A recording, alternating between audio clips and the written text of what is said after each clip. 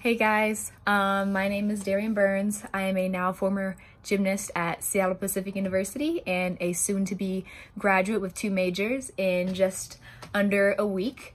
But I wanted to hop on here as I am someone that's been working with Brown Girls Do Gymnastics from the very beginning, and I want to get on here to talk to you guys about why gymnastics should be available and offered at historically Black colleges and universities, HBCUs. So very briefly, I could talk about this for days.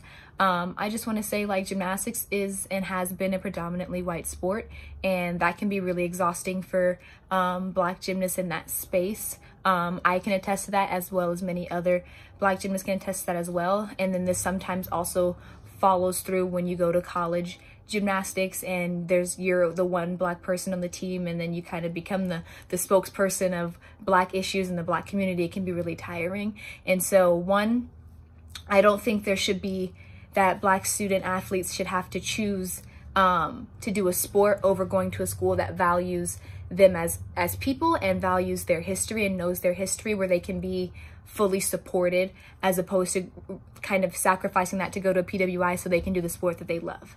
I think that's the basis about why it needs to be at HBCUs. But 2, also, as we're seeing an increase of Black women competing in gymnastics and excelling in gymnastics, it would be really, really amazing to see these women at HBCUs if they would like to go there. And I think the option at the very least needs to be there.